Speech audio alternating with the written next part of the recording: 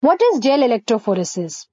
It is a method used to separate the DNA fragments of similar sizes in a gel on the electric charge and size.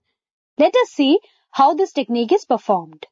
In this technique, an agarose gel matrix molded with wells is used.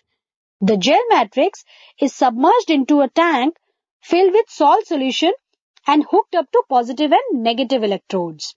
A blue dye is then added to the DNA fragments.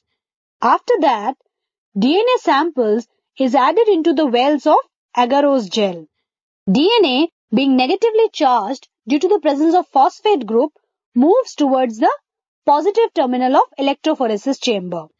These DNA molecules move in a reptile-like manner through the pores of agarose gel matrix. The smaller fragments move faster and farther than the larger fragments. And this is how they get separated.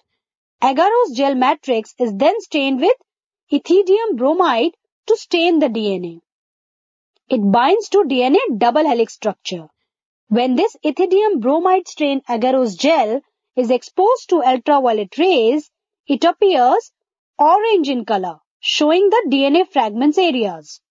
The bands are then cut out from the agarose gel and DNA is finally extracted from the gel pieces.